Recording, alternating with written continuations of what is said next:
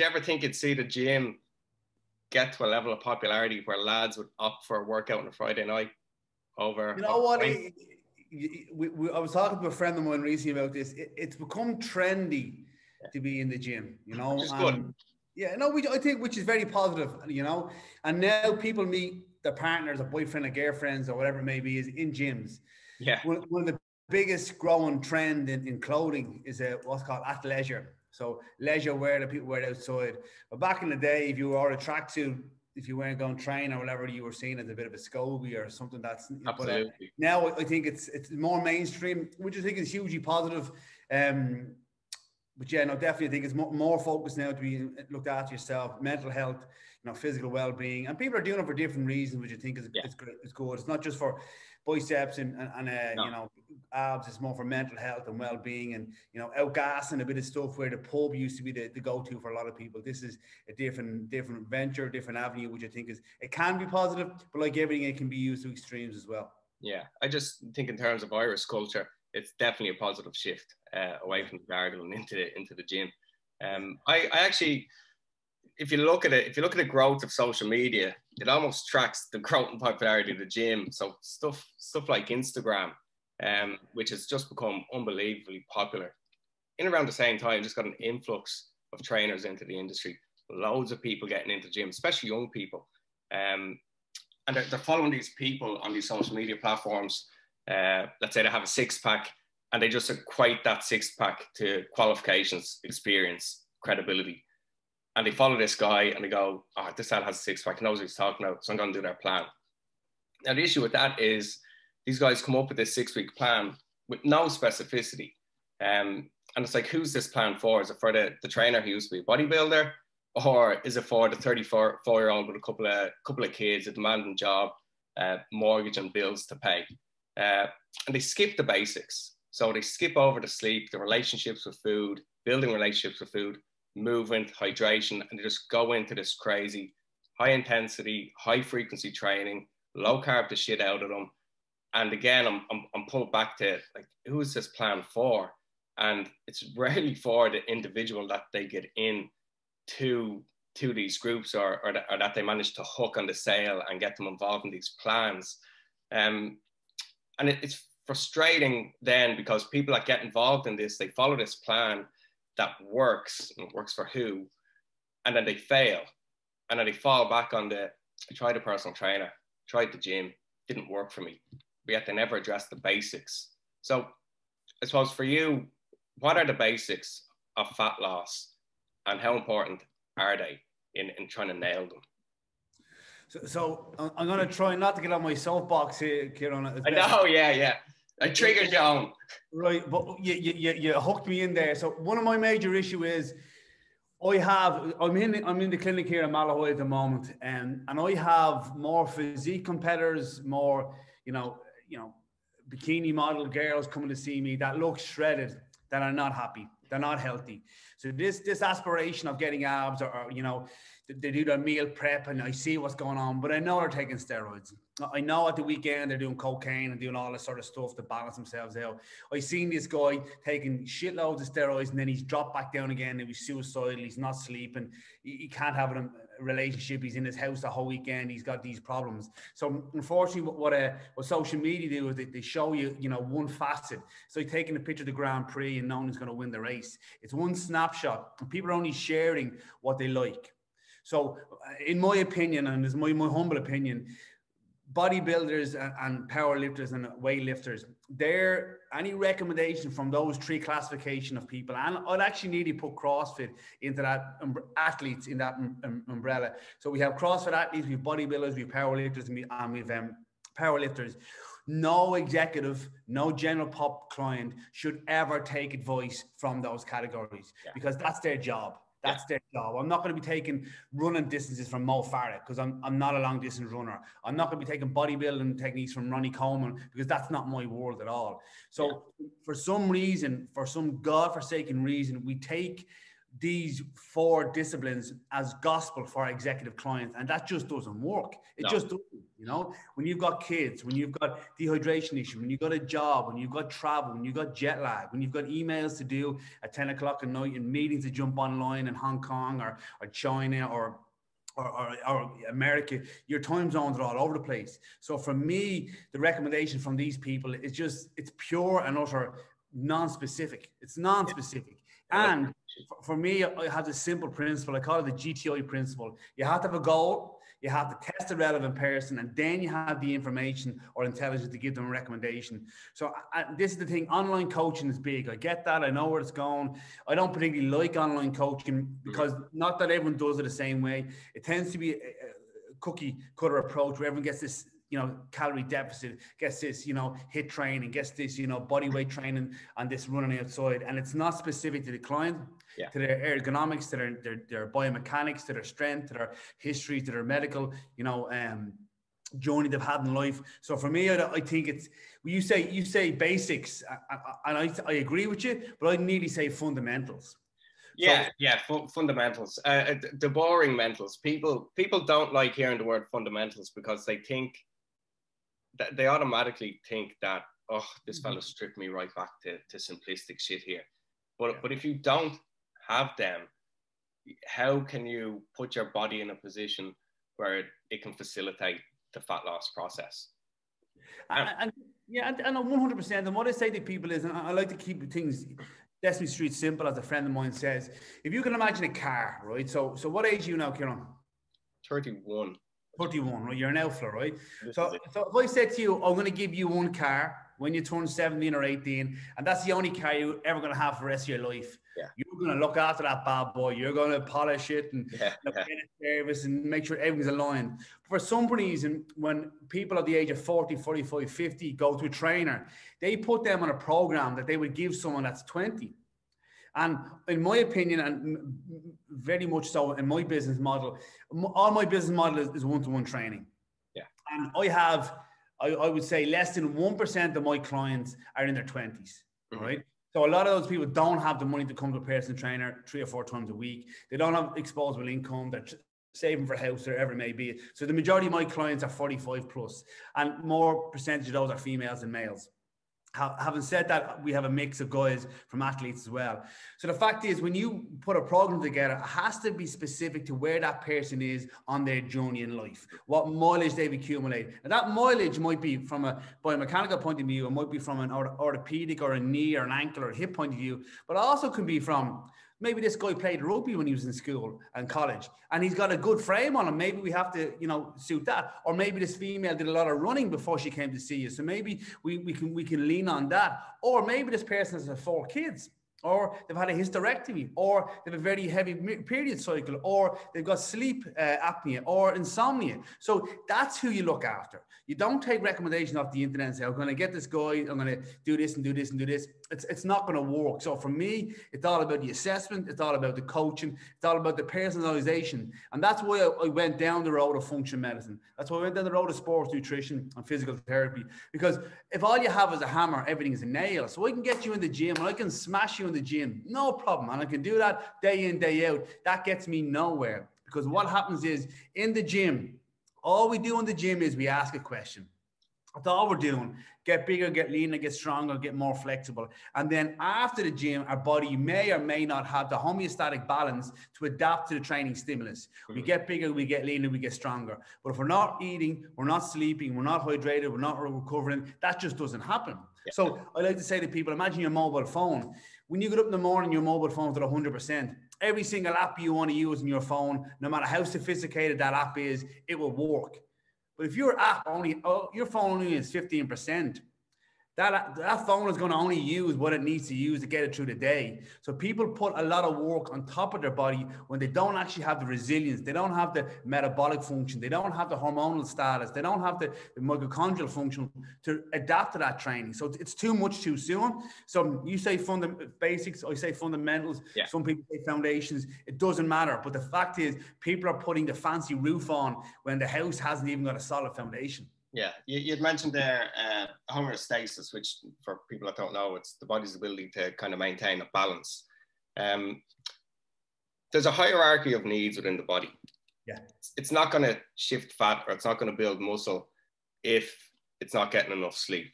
And that's caused some form of, well, it's inevitably going to cause issues with hormones. It could potentially cause digestive issues. So with the body looking to achieve this homeostasis, again, if we strip it back to one of the core fundamentals, how can sleep impact on your ability to shift weight? Okay, so sleep, this is one of the things that was, I think maybe 2 years ago now, I decided to do, I did a presentation 2 years ago. So about 4 years leading up to that, I knew I was going to do this presentation. So I read every single book on the planet. Myself and Dr. Ciarán, we went through a lot of literature review. I contacted leading experts all around the world on sleep, and I contacted a few places in Ireland that do sleep analysis. Mm. Sleep, oh my God, what happens in the dark will manifest in the light.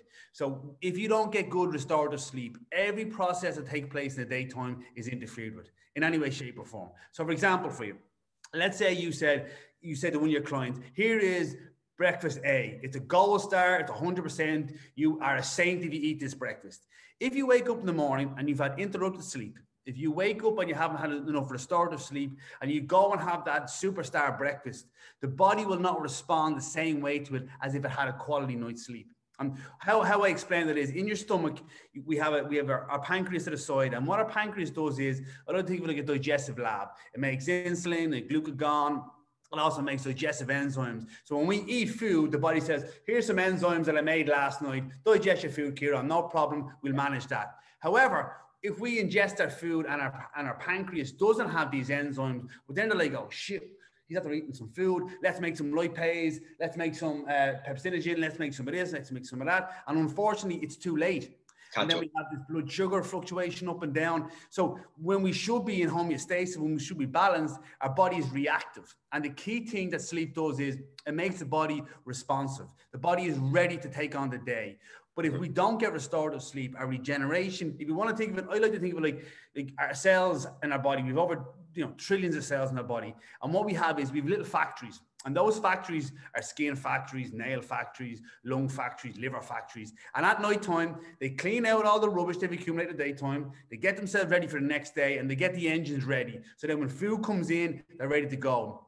But unfortunately, we have what's called circadian clock dysfunction. And circadian clock dysfunction is where our clocks are not in tune. So think of those factories. They don't know whether they should be starting or closing. They should be cleaning or doing some maintenance. They don't know what's going on. And then they're getting through. And you know this as well. I'm sure you've got loads of clients, and maybe it's happened to you. Two things that will dramatically impact your success in the gym is illness and injury. The body will break itself down. It will break protein down because protein is needed for growth, repair, detoxification, and immune function. So the minute that you are sick, protein will be broken down by your muscle mass. But if you're not getting enough sleep, your body is chasing itself. You're never going to be in balance. So getting sleep not only makes you feel more satisfied from your food straight off the bat. So we have leptin and ghrelin, are hormones that make us feel full and make us feel hungry. And these are more in balance with sleep. Our digestion is much better when we've got good sleep from an enzymatic function point of view. Blood sugar control is better when we have good sleep. Then our brain function. In our brain, we have I'm sure you've heard of the lymphatic system. Yes. The lymphatic system is a sanitation system of the body, and people get lymphatic massage and so on. But what it does is it's sort of like the bin collectors, collects all the rubbish from the body. We have a special one in our brain. It's called a glymphatic system. So imagine your brain is this size, and around your brain, you have the cerebrospinal fluid. At nighttime, the neurons shrink by up to 40%. So it actually allows us to shampoo our brain with this cerebrospinal fluid and get rid of any plaque, any debris that was built up. Now, that only happens in deep phases of sleep and if you've got continuous sleep. So if you've woken up multiple times in the nighttime, you're actually not replenishing your brain. So your body will feel okay, but you feel fatigued, you feel lethargic, you feel brain fog, you don't feel as sharp. You walk into rooms, forget where you walked in, remember numbers, your creativity, your mood, your libido are all compromised. And this is all because of sleep. And as my friend says, one sweet doesn't give you a cavity. So yes, I'm sure you've woke up in the morning and felt a bit shit. Feck it, I have to go to work. But females, particularly females just get up and go. Yeah. Because mommy has to do her job, has to do her, help everybody else out. And then they're eroding themselves. So every morning they're waking up at 30 or 40% and they just suck it up. And meanwhile, the body is breaking down. They're putting on weight. Why are they putting on weight? Because when they eat certain foods, they're not metabolizing it. The blood sugar goes up, they're storing it as fat. Then when they do go to eat a protein meal or a meal with fat in it, because their digestive system is like, oh, I can't handle that, they steer away from it. So I checked the majority of women's bloods. They're anemic. Like if you're anemic, you cannot lose weight. Let me say that again. If you're anemic, you cannot lose weight. You can't even get oxygen to the cells of your body. You get dizzy when you stand up. You get bloating in your belly. You feel full after having only a small bit of food. You go long gaps without eating. You're dehydrated. You're not going to the bathroom. All these things are telling you that the internal clocks in your body, the internal factories need to be addressed. And they're not addressed by cutting calories. They're not addressed by overtraining. And they're not addressed by not looking at your sleep, your nutrition, and so on. So they're not addressed by the two things everybody's doing. That's exactly it. Calorie deficit and training the shit out of themselves. You just mentioned the importance of restorative sleep. How much sleep? Okay, so this is a really good book. It just came out. It's called Exercised by I'm going to say Daniel Lieberman. That could be wrong, but it's called Exercised either way. So sleep is something that I focus on a lot. And they say there's no magic number, but actually he's coming out saying there is a magic number. 7 is the magic number. So unfortunately, a lot of the research that came in with sleep is that more sleep can be better for you, or more sleep can actually be, it can be more related to comorbidities. But unfortunately, that was done on people in hospitals who sleep a lot more anyway. So the rule is between 6 to 7 hours of continuous restorative sleep. So for you, you might do very well. I'm going to need 6 hours continuous sleep. Somebody else might get 7 hours continuous sleep. But it's about continuous sleep and waking up refreshed. If you have to wake up and hit the snoozer, you're in trouble straight off the bat. Yeah. The second thing is, on top of sleep time or quality and restoration, is what we call sleep hygiene. The routine has to be the same. So if you get to bed at X amount of time and you get up at X, you need to keep that throughout the week. And there used to be a train of thought which was called a sleep deficit. And a sleep deficit basically means that, let's say Monday to Friday, I'm in work at 7 in the morning, I get up at 6, I have my breakfast, shower, I get to work, and then at the weekend I sleep in. The problem is that causes social jet lag, and that causes the clocks to go off. So inside your body, as I said, those factories expect to start at a certain time and end at a certain time. But they don't know Monday to Sunday. They don't know Saturday to Sunday. And this is the thing. The factories that need to be rebuilt on a Tuesday night cannot be, repaired on a Sunday. It just doesn't happen. That need to happen then. It didn't happen then. We can sort of hopefully make do a little bit with a restoration the weekend, but it still didn't take place. So the answer is 7 is the key number. More focus is continuous sleep, making sure you wake up refreshed. And the next thing is sleep hygiene, routine between getting up and going to bed at night time. And a good sign is, if your sleep is good, this is a very simple thing for your listeners, is within 20 minutes, they should be asleep when they go to bed. And they should be fully awake within an hour. If you need coffee, you need something to get yourself going in the morning, that's not necessarily a bad thing, but if it takes any more than an hour, we have what's called a cortisol awakening response. And a cortisol is crucial to come up in the morning. If your cortisol is like this in the morning, it's not a good sign. We should have a good cortisol awakening response, and that's someone that wakes up and within 20, maximum 60 minutes, they're flying. Yeah, I'm probably going off on a tangent here, but you mentioned cortisol. So cortisol should be high in the morning, so it wakes you up. And then throughout the rest of the day, there should be a drop off, so you're ready to go to sleep. Yeah. People with chronically high levels of cortisol, is that a contributing factor towards the tired and wired kind of person? Yeah, so what we have is, I did a course, I actually recorded that course I gave on sleep. So what we have is we've got 2 X's, right? So when you wake up in the morning, your cortisol should be high and get high soon. And then as the day goes on, it should go down, right? That's one curve. That's curve, okay, we call that curve C, process C, cortisol goes down. Then we have what's called process S. Process S is sleep drive. You should have a low urgency to go back to bed in the morning, and you should have a high urgency to go to bed at nighttime. So low 1 for bed, high 1 for bed. Low 1 for bed, high 1 for bed. High cortisol, low cortisol. So what we want is, we want our clients wanting to go to bed and cortisol low. That's what we want. But that's not what happens. They want to go to bed, but the cortisol, instead of being here, is here. Yeah. Now, that might mean like nothing to you, but the range of cortisol, and I've tested cortisol for over 15 years. Let's say we're here. That's 100%. If I'm even here, that's 200% above what it should be. And that's that person in bed thinking about work, accounts, business, you know, stress, that so-and-so on Instagram did this, whatever it is. And their brain is wired, but they're tired. And we need to reset that. And unfortunately, the body is, as we said, homeostasis. The body doesn't care how big your arms are, doesn't care how your abs look. They want you to keep you alive now. So the body can actually make more cortisol during the daytime to combat the stress that you're under. Mm-hmm. But we need cortisol, otherwise we would die. We need it here, we need it low here. We don't need it like this. Yeah. We certainly don't need it like this. Or we certainly don't want it like this. So again, but cortisol is made in those factories that we talked about, particularly in the adrenal glands. It can be actually made in fat tissue as well. So if we have this cortisol and the factories know when to make it, brilliant.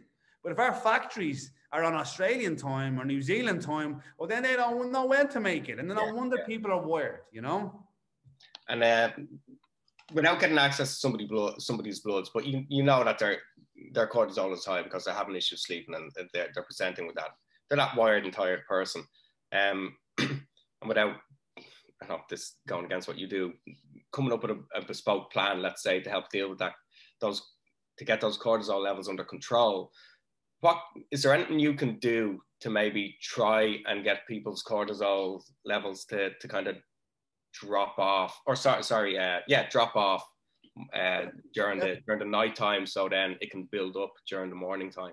And don't get me wrong, I do test a lot of people. And the reason why I test some people is when people come in, they're like, oh, my cortisol isn't here or there. So I test them, and I use a test called a Dutch test, which is by far the leading test when it comes to hormonal function. I test you over the whole day. But so if I suspect someone has a high cortisol, or they're overwhelmed, or they're under-recovered, or their stress management is poor, the first thing I do is everybody focuses here. Oh, I'm going to turn off my phone. I'm going to listen to meditation. I'm going to take magnesium. And in my opinion, excuse the French, bullshit. Bullshit. It doesn't work. We've all said to people, get off your phone, blue blocking glasses. We've all said, take a cold shower. We've said, go for a walk. And the fact is, Ciarán, I've said that for years, and it just doesn't work. It's not powerful enough. Mm-hmm. And the reason being is the wave is here. I can't stop the wave because it started here. So the approach is to start here. You have to start off in the morning. If you want low cortisol at nighttime, you start off in the morning. And you need at least 14 days. The research says 10 days, but I always say 14 just so it gets over 2 weekends for people. And there's always a certain amount of outliners. So what you do in the morning is the few things that really make cortisol go up. So think of a seesaw. It doesn't work like that. But what I'm trying to do is, if this is high at nighttime and this is low here, I want that. I want it to be high. So one thing that brings cortisol down in the morning is carbs. Carbs will categorically bring cortisol down. Cortisol is what's called a glucocorticoid. It brings blood sugar back up again. And in the presence of high blood sugar and insulin, cortisol will go down. So I don't want that. So when I want to get people cortisol balance, carbs are gone in the morning. Mm-hmm. The next thing to do is, they're called the Zeitgebers. I don't come up with these words. I wish I did. But Zeitgebers is an exterior influence on your internal clock. So all those factories, they need to be told what time of the day it is. Like the clocks went back or went forward, whatever. Fall back, spring forward. Went back. Yeah. So now what we happen to do is get the clocks to know what time it is. So how do we regulate those clocks? And there's 3 major things that will regulate your clocks. Food. Food is a very strong Zeitgeber. This intermittent fasting crap, it's brilliant. Intermittent fasting is brilliant when your car is working brilliant, when your energy is great, when your metabolism is great. However, the majority of people, when they try intermittent fasting, what do? They skip breakfast. Yeah. Oh, because it's easy to do. If you want to lose weight and you want to bring down the additional calories or snacks, skip dinner. It's much more effective, in my opinion. But anyway, so what we do is we cut carbs out of breakfast. So we're not bringing that cortisol down. The next thing we do, we get light exposure. Light exposure above 2000 lux in your eye is a very good regulatory for the retina, and it tells the body to balance cortisol and melatonin. So it really gets your, it's like an alarm clock. All right, guys, it's start of the day. Let's go, let's go. It gets all the factories going. And the next thing that I feel is very beneficial is exercise. Now, it doesn't have to be strenuous exercise. The research is clear. It's 20 minutes long. It has to be above around the 120 BPM, which you know and I know is not that hard. It's probably a brisk walk. It could be, very light cycle. It could be some interval training in your bedroom. It could be sex if you're that way inclined for 20 minutes, whatever you want. I don't mind. But the fact is, get your heart rate up, get light exposure, get food in the first hour. Then when it comes to nighttime, I'm a big fan of meditation apps. Calm is one of my most favorite ones. I'm a big fan of walking. Do not like exercise at nighttime.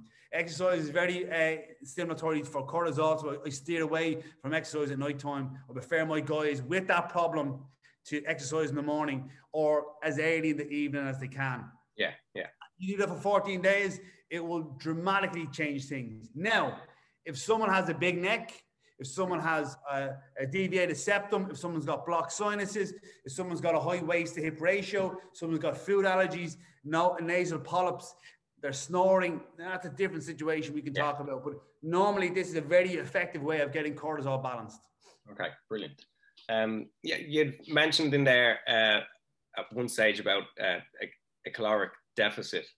I'm not sure if it was in relation to the intermittent fasting, but just kind of trying to move on to the next, one of the next fundamentals being the nutrition side of things. Everybody drives their calorie intake down. Yeah. And everybody drives their activity levels up because it works off of the premise that, I drop my calories, I burn more than I take in, I'm going to lose weight, which, look, it works. But people that come to a personal trainer, this is a funny thing, you're getting people that have done this and it didn't work. Yeah.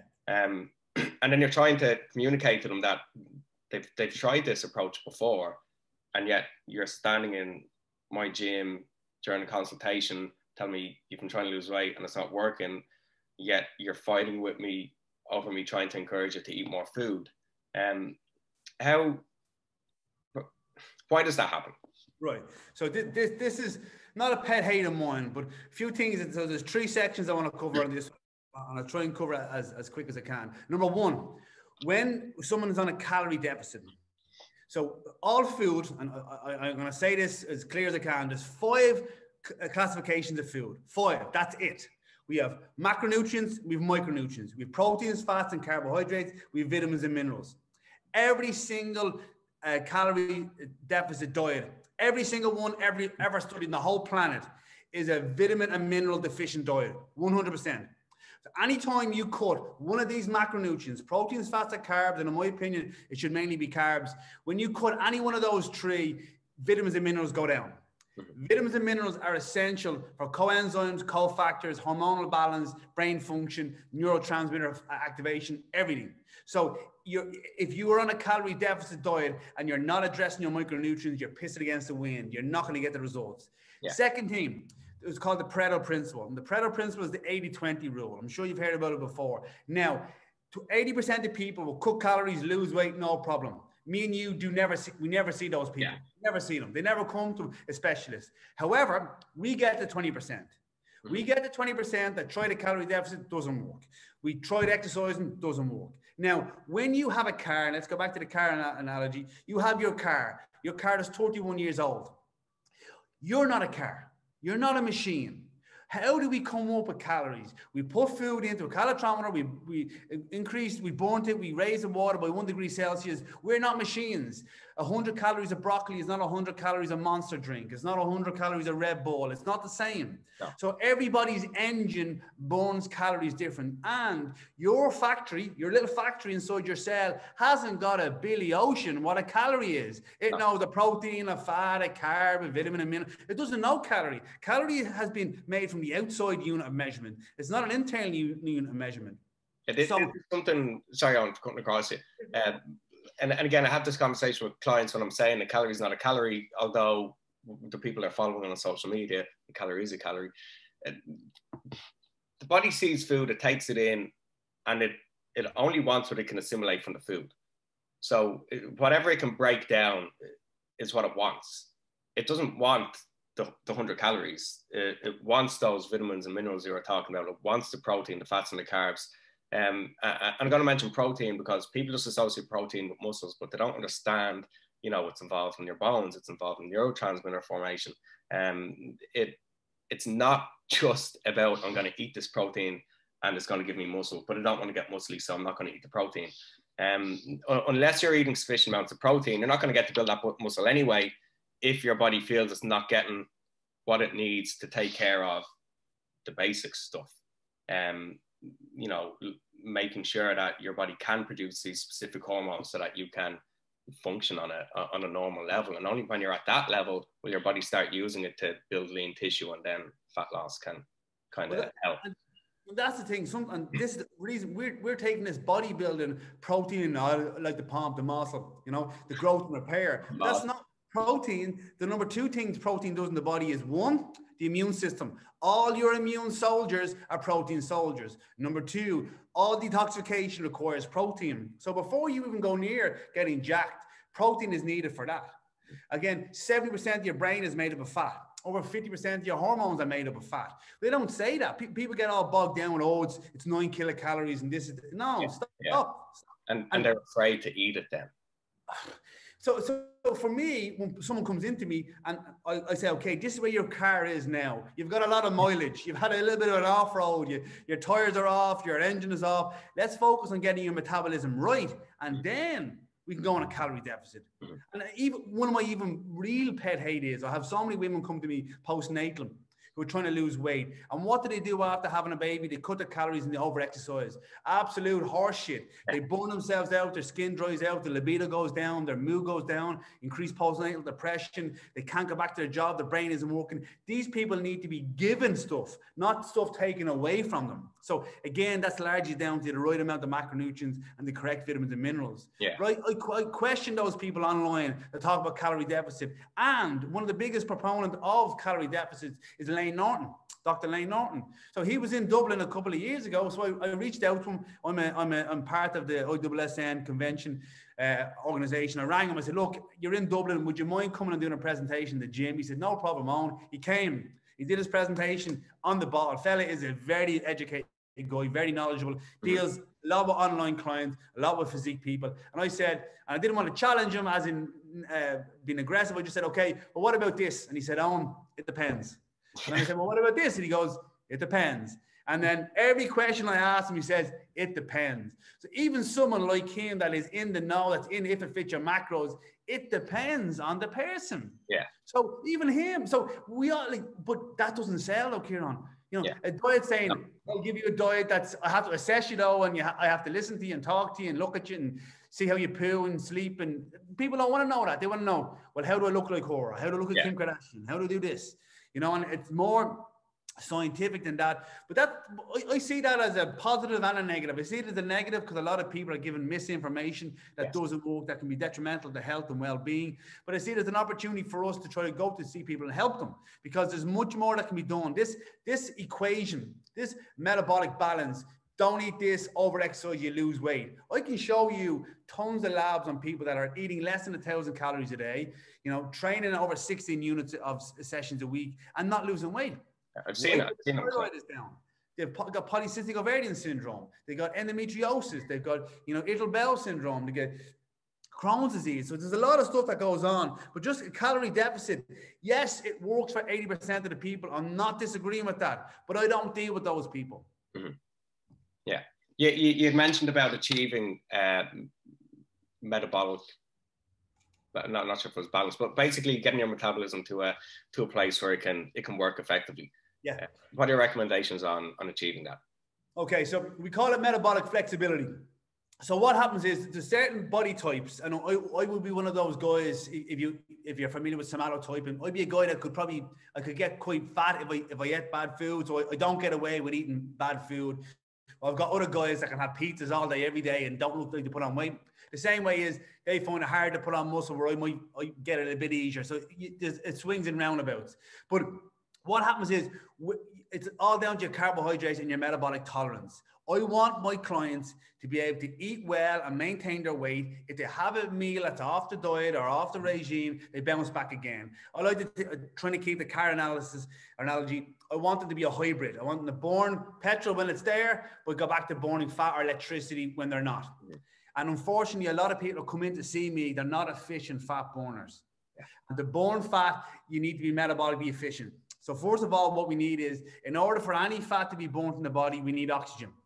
Okay, so let me say that again. You need oxygen in order to fuel that fat flame.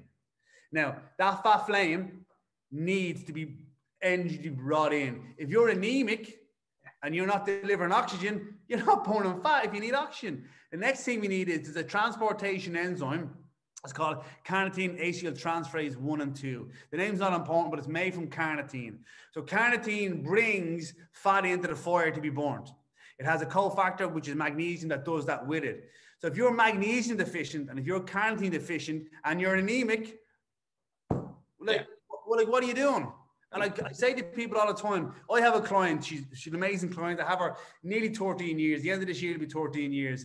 Now, and she trains with me 3 to 4 times a week. Not now, obviously, but 3 to 4 times a week. And that's my best client. I don't have any client with me training 5 days a week. Maybe you have. But if you have a client training 5 days a week, that only represents 2.9% of the week. That's it. 5 hours a week represents 2.9% of the week. That is not enough for your body to change. So it has to be complemented with nutrition, complemented with sleep, complemented with carbohydrate, complement control, or cycling, as I like to call it. It needs to have adequate protein. So what I have is an ABC approach. It goes into D, E, and F, but that's too long. A is adequate protein. Your protein intake and my protein intake is different. I don't know how well you absorb it. A friend of mine, Dr. Jose Antonio, showed that you can consume 4.4 grams of protein per pound of body weight and still have no adverse effects on your kidneys and liver. He showed that. But I said to him, I said, Jose, how much meat is that? He said, oh, it's not meat, they're drinking it. Well, drinking protein and eating protein is not the same. So really different. He's a very good researcher, but you just did that to prove that protein isn't going to cause these kidney and creatinine issues. So adequate protein, you need adequate protein. What is that for you? I don't know. Guess how I know? I give you X amount, see how your muscle mass changes, see how your energy is, see how your weight is, see how you're feeling in the gym. Next thing is B, stands for balancing your fats. We need to balance our fats. Everyone has too much omega-6s, not enough quality oils. So we balance the fats. And C is I control and cycle carbohydrates. We need carbs. I'm not saying we shouldn't have carbs. I think people should have carbs in their diet, but not at breakfast if sleep is an issue. After training, if they've trained hard enough, and if they're going to have it every weekend anyway, well, then I might take it out during the week. Yeah. And actually, this just takes us back to the sleep thing. You were saying carbs bring your cortisol down. Yeah. So it's a good thing to have at nighttime in the evening. Carbs are my dinner time. It's serotonin, melatonin, help you in sleep. It's brilliant. And I like low glycemic, I like rice, sweet potato, quinoa. I'm on the fence about quinoa. I'll be honest with you. I'm getting a lot of conflicting feedback from quinoa. It can be very easy to digest for some people and a lot harder for other people. But carbs at night time, and I have so more meat and more fat at breakfast, less meat and less fat at dinner. Yeah. Low carbs at breakfast, more carbs at dinner. Yeah. Try to make it simple for people to follow, you know? And just putting it then forward to what we were just talking about, you mentioned carnitine, magnesium, and iron. Well, I don't supplement with iron. Giving someone iron will constipate them. And women have a major issue. I could hang my hat on my career on dysbiosis and IBS for women. I don't give them iron, but what I will do is I'll recommend red meat twice a week. Yeah, but that's what I was getting at. So it's your main source of those three things will be red meat. But what we're seeing now at the moment is red meat. Yeah. Now, I'm not saying, like, I told a client there the other day that I have red meat probably 2 or 3 times a week, and like he came back at me going, "That's too much." What do you mean that's too much? Yeah, and it's a big problem. The problem is there has been a lot of controversy, and this game changer Netflix documentary didn't help at all. I'm sure you got shit over that as much as I did. But the fact is, it wasn't, a scientifically, supported, well-validated research being presented in the documentary. However, processed red meat is terrible for you. processed meat in general is terrible for you. But the word process in there, anytime anything is taken from being dead to being sold, it has to go through a processing system. Some are more processed for shelf life and colors and so on. But for me, quality, good, organic, free range, red meat twice a week. I like mince meat. I like carpaccio for a lot of people. I like steak as much as I like to mix in mince meat. So turkey mince, lamb meat, beef mince in a rotation can be very beneficial for females. Yeah. Now, in some situation, I might need to give them an iron supplement, but this is the thing. There's over 27 different forms of anemia. People think anemia, iron. That's all they think about. But it could be B12 anemia, B9 anemia, B6 anemia, copper can cause anemia. So there's a lot of the different issues that could be caused by it. So it's not just iron all the time. And women, this is an interesting topic. So one of the things I found out maybe 4 or 5 years ago, I was talking to Dr. Brian Walsh, a good friend of mine, and he's saying when people's hemoglobin is low, hemoglobin is like the bus that brings the protein carrier that brings iron and oxygen around the body. He started to find that was low on people. So he came up with this system: production, destruction, or loss. We're not producing it, we're breaking it down too much, or we're losing it. So you can lose iron in the body and hemoglobin from internal bleeding. I really hope that's not the issue. The next thing you can do from having your menstrual cycle, if it's heavy, you're going to lose blood every single month. Destruction. Well, how could you be breaking down red blood cells? And he showed that people that do a lot of running, when their foot hits the ground, they break up a lot of hemoglobin. So the more you run, the more you break down hemoglobin. So one, your production. If you're not eating iron, B9, B12, which is not that absorbable from vegetables, just so you know that. And I was at a seminar with a guy, and he had a great quote. He says, "Owen, vegetables don't have teeth." I'm going, where are you going with this? And he says, vegetables don't have teeth. So in order for them to defend about being eaten and digested by an animal, they make it very hard to be broken down. So if they get, removed from the animal's body, they can reseed and grow again.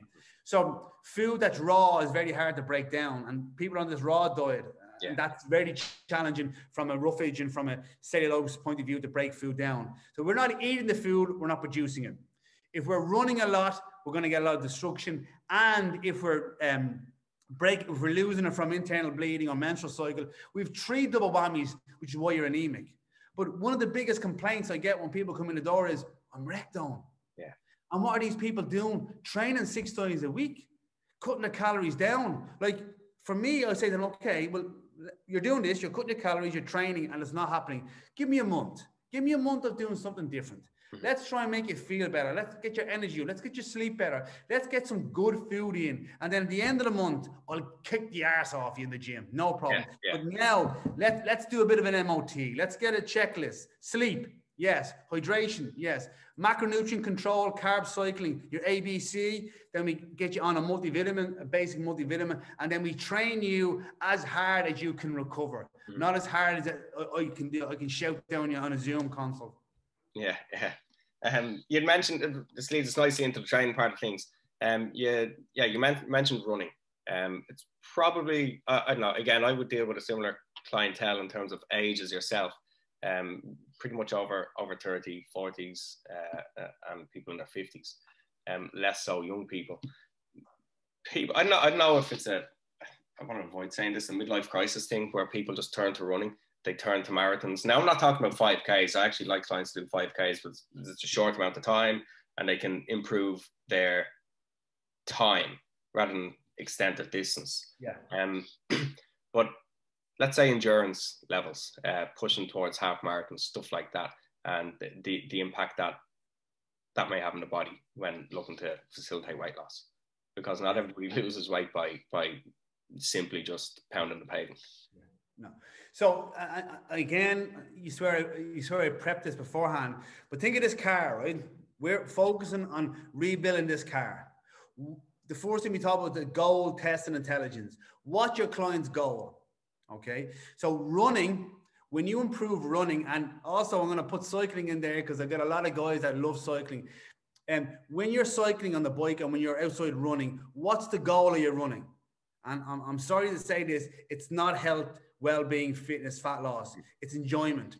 They run, a lot of my clients run for headspace. They run to clear their head. They cycle because they get a bit of activity the weekend and they like it with their friends. brilliant, go for it, do it. However, this is your health journey. We're going here and you're cycling here. It's not the same destination. I've got guys that can do, like I have a guy in the weekend online, Ciarán, his name was, believe it or not. And he goes, I do a bit of running the weekend. I said, Ciarán, how much distance do you do? I did 180 kilometers the weekend. I'm like, were you on a motorbike?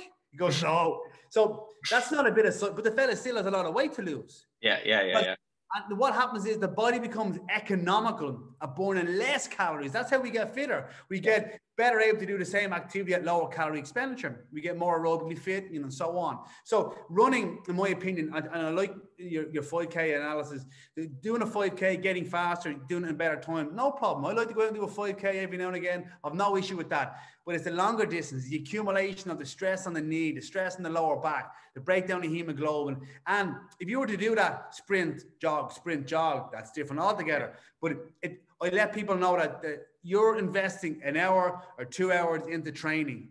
That is, you're doing that for enjoyment. You're doing that for headspace. You are not doing that for body composition changes. And once they know that, they tend to still do it, but at a very, very less degree. If you're training 3 days in the week and going out for a long cycle at the weekend, I actually prefer cycling than running. But if you're outside running for short distance, no problem. But realize that running will not get you to the body composition, fitness, strength, mobility, bone, ligament, muscle, instant sensitivity that we're looking for. Yeah, I think that might be a topic for the future on just the caloric requirements and micronutrient requirements for people that do those endurance kind of, because they're not athletes. Like, these are people that are working in an office, high demanding jobs, and then they're like training for a marathon, which absorbs so much time, and then they're eating less than I eat. And like, now look, I'm on one or two clients in the sheer amount of volume of work that they can get through in a week on like no food in comparison to the amount that's running. But again, we'll come back to that at another time. That's a whole other topic. On that one short topic. So every time you contract a muscle, you need calcium. Every time you relax a muscle, you need magnesium. Now, magnesium, I have a friend of mine, Dr. Ciarán. I love him. He's a great guy, but he comes out with some funny quotes every now and again. And he says, because God said so. Now, you can't come back to someone that said that God said so. But magnesium is the only food magnesium is really into any substantial quantity is carbs. Right? So when people run a lot, they lose magnesium from the contraction relaxation. They also lose a lot of it through sweat. Now, as I said, magnesium is a cofactor with carnitine acetyltransferase 1 and 2 for the bringing in of fat for beta oxidation in your cells. So if you don't have magnesium, you're not eating it, you're sweating it out and you're using it up, it means that you're not going to recover the same way. The same guys have twitches, have spasms, have cramps, and that can cause a lot of issues, headaches, brain fog. So again, running in itself, and every sport, and this is something that I talk a lot about, when people are doing running, there's a repetitive nature in running. There's a repetitive nature in any sport, soccer, rugby, tennis, golf. It's all repetitive with movements. There's a certain physical demand, there's a certain chemical and nutritional demand on every single movement that you do. And unfortunately, people are running and not complementing themselves with the antioxidants, the trace minerals, the electrolytes, and the protein needed to recover from training. So they're training and they're actually wearing themselves down. You see these people and their face, their collagen, their elasticity in their skin all changes. Their metabolic rate changes. Their resting heart rate goes down because their stroke volume and cardiac output is improving. But that's it, And one thing before I got off the soapbox, this business of doing cardio, there's no such thing as cardio. The day you stop doing cardio, the day you die, right? So people think, you don't do any cardio. And I do circuit training, I do jiu-jitsu, boxing, running, assault bike. That's all cardio. Cardio, in my opinion, is long, steady state cardio for in excess of an hour. So this thing of not doing cardio, you are doing cardio. You need to look at the cardiovascular, the cardiorespiratory system, and you can do that in conjunction with muscular training. Thanks a million, Eoin. Do you mind if I just fire on a couple of client questions to you before we wrap this up? Actually, we just tapped on that one. Chronic deficit and no fat loss. That one was addressed there. Recommended protein levels and frequency for fat loss. So the first thing is adequate protein. One, you find out where you currently are. You can't recommend anybody, and I say this across the bat, for any recommendation for grammage or for caloric intake. You need to see where somebody is first and then I increase it up. What I prefer to do is have protein at breakfast, lunch, and a smaller bit at dinner throughout the daytime. And base your energy and your muscle mass on increasing your protein up. But if you increase protein up, I don't want, this is the key thing, I don't want protein for energy. I don't. Yeah. I want fat for energy. I want protein and amino acids for building blocks. So for me, I'll have at least 3 solid protein sources during the daytime, and I have 1 amino acid drink around training. How many of those? How many of those are protein bars on?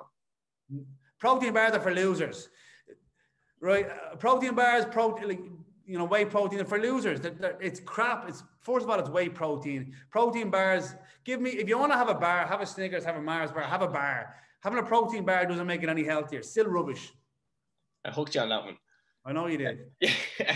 All right, this is a male client of mine who he's a proper insomniac. He right. Sleeps. You're talking since I've known him, and 10 years prior to this, 3-4 hours sleep. He trains well. He's an animal. He's a big lad. He's 6 foot. He's broad. But he sleeps shit. There's digestive issues there. He takes melatonin. And something that I've just added in here, he's quite slow to recover from injury. So, any recommendations? So this guy here, he smashes the training, does he? He can, yeah. I hold him back. I tried to hold him back, and he's like, put more weight on, make him go harder on this. And I'm trying to communicate to him that there's other things we need to address because the training's fine. So I have a talk on my website on sleep. I'm not pushing that, but what I'm saying is it goes into a lot of detail on that. The first thing I would do with him is what's called a sleep spread. Now, the sleep spread is the most, I'm going to say, aggressive or intensive. Intense, yeah. You what? It's intense. Have you seen it? No, I've heard you talk about it. It's intense. Yeah, so the 14 and 12, and then you bring it out. It's hard. If he did that for 1 week, game changer for him. Yeah. It's just that he will not get the results he's looking for in the gym while his sleep is dysfunctional. Mm-hmm. People go off and do sleep studies, and in my opinion, a sleep study of questions about it. Is he fat? Is he got a big neck? No? Can he breathe through his nose? Yeah, as far as I'm aware, yeah. Okay, so if you can breathe through his nose, I might look into mouth taping. Mm-hmm. I would also look into doing a sleep spread, but he needs 2 weeks. 2 weeks of focusing on his sleep, and then start training a bit harder. But can you just briefly explain that sleep spread then? Okay, so what it is, you start off at 12 and 4 o'clock in the morning. You stay up at 12 o'clock at night, which is easy to do for anybody, but you had to get up at 4 o'clock in the daytime, and you do not go back to sleep until you come around to 12 o'clock the next day. So you go 12 to 4. Once you've gone continuously through 12 o'clock to 4 o'clock, you expand it by 15 minutes either side. So 11:45, 4:15. Once that's continuous, 11:30, 4:30. Once that's continuous, 11:15, 4:45, and so on. But it has to be continuous. And what it does is it helps regulate that cortisol, high in the morning, low at night time, to low sleep drive to high sleep drive. Yeah. Brilliant. Please don't do it if you're an Aer Lingus pilot or a crane. Yeah. Or a surgeon. The 4L pilots won't be flying that much at the moment. Yeah, that's for sure. Yeah, and then the importance of consistent sleep for weight loss. Disrupted sleep, maybe 4 hours one day, but then he gets 8 hours the next day. He might get 4 hours and he wakes for a couple and goes back for 3.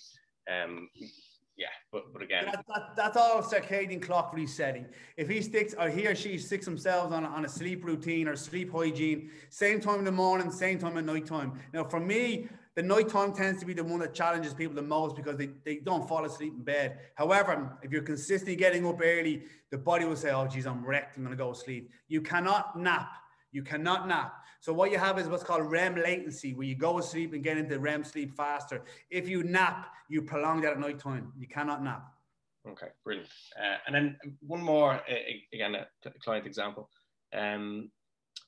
50, 54, 55-year-old female, bacterial overgrowth issues, SIBO, H. pylori. She's great. She trains regularly. She loves the gym. She's been trying to take control of the food side of things, but she can't because of the digestive issues. Yeah. But her sleep's horrendous. So she's been trying to tick these different boxes, and that's what I'm trying to encourage her to do. She's tried to address the food, she's tried to address the exercise, and trying to push her on somebody to go get bloods done. But I noticed sleep is a big contributing factor. I know you'd have to kind of basically assess her, but do you feel that if she was to gain control of the sleep, that eventually it might have that positive knock-on effect with the other things? Obviously, she's taken certain things for the SIBO and the H. pylori and things like that. Right. So yeah. So SIBO, or small intestinal bacteria overgrowth, and H. pylori go hand in hand. So she needs to get rid of the H. pylori first off the bat. And there's a medication called treble therapy. Is she on that? Yeah. Okay. So she needs to get through the treble therapy. Then when it comes to the SIBO, she needs digestive enzymes straight off the bat.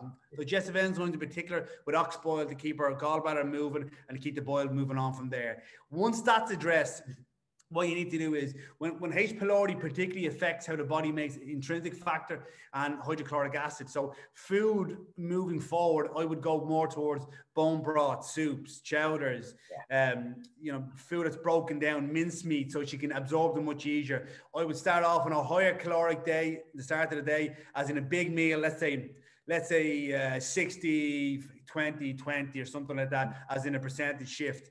And training is low intensity. Yeah. High intensity interval training or high training will cause a little bit of leaky gut and maybe slow down our process. Mm-hmm. And then only after a month of doing that would I add in some potent probiotic. One of the best probiotics I found for SIBO in particular is what's called VSL. VSL you can get on Amazon now. It's 450 billion colony-free units. It's a serious probiotic. So once she gets the H. pylori eradicated, she works on the SIBO, make sure she takes digestive enzymes, split her caloric intake into higher in the morning, lower at lunchtime, very low at dinner time, low steady state cardio, maybe some interval training, some corrective work for a month. And then once she's over that, then we can start pushing her a bit harder in the gym. Okay. Appreciate it. And last one, just you mentioned supplementation. People always try to buy the cheapest supplement, and Holland & Barrett is probably the cheapest place that they'll get it in. And I'm always trying to encourage them about the quality of supplements. So I base a lot of stuff off of LabDoor. They're what's the word I'm looking for? It's an unbiased assessment of the quality of the products. Does the quality of supplement matter? Well, this is the thing, right? So I was in. Where was I? I was in Holland & Barrett buying toothpaste there recently. They do this Allodent fluoride-free toothpaste. And for the crack, I took a picture of the fish oil. So the fish oil, first of all, on the back of the label, I had the EPA and DHA content of the fish oil. So I added it up, and it came to just over 300.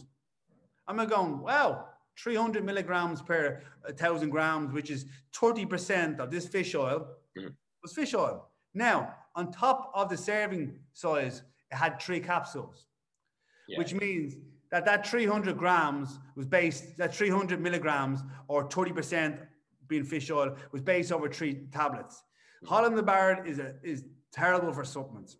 And what I mean by that is, if I was to recommend a Nutri or a Pure Encapsulations or a Zymogen or Metagenics, at least 70 to 80% of each tablet is fish oil. So if you give someone 3 fish oil tablets from Holland & Barrett, that equals 30 or 300 milligrams. Or if I gave you 1 capsule of another one, it's 2.5 times that. So the quality of the supplements is 100%. And the issue that I have with that is, let's say you have a headache. And clients are very, very, intuitive to when they take stuff. If they take a paracetamol or a Solpadeine and their headache goes away, pill, pain, solution. When they go multi, take it, no difference. That multi didn't work. Yeah. They see multi as all the same things. I have this joke I talk about my mom. I gave my mom these multi vitamins. They were 6 a day. They're called multi-intense. And you get a good month of them and then you move on to the next one. So I'm in the house and I'm talking to my mom, like, Jenny Mac, you got loads of these multis left. What's going on? She goes, aha. I realize if I take 1 a day, they last longer. I'm like, oh, Jesus, man. That's not how it works. So the potency is there for a reason. And if you think of like My Waddy, right? You think of My Waddy or Dioraloid or anyone that's Robinson's, you put it in water, because that's so concentrated, it disperses very fast in a glass of water. The higher concentration you have of vitamins in the body, it will be absorbed much faster. But Holland & Barrett, Centrum, Well Woman, Well Man, no. Yeah. The same people will go for dinner, Ciarán, and buy Sancerre or Fleury wine, 50, 60, 70 euro, and not bat an eyelid, Yeah. you know. But when it comes to the vitamin, they're being cost effective to saving. And if you think being healthy is expensive, try being sick. Yeah. And see how expensive that is. So invest in your health, invest in your supplements. And that's why one of the reasons why I stopped selling supplements, because people thought I was actually trying to sell what I have. I don't care. Yeah. I have 4 or 5 brands I like. I send them to the websites and people go from there. All right, brilliant. Yeah, I think that's a good note to finish on. Invest in your health. Really appreciate you taking the time this morning. It was really good. Loads of good content. Clients are going to enjoy it. And if anybody wants to reach out to Eoin, eoinlacyeducation.com. That's the courses, or on Instagram is the same thing. Perfect. Eoin, thanks, Will, gentlemen. Really, no problem really at all, Ciarán. Take it easy. Talk to you soon. Bye.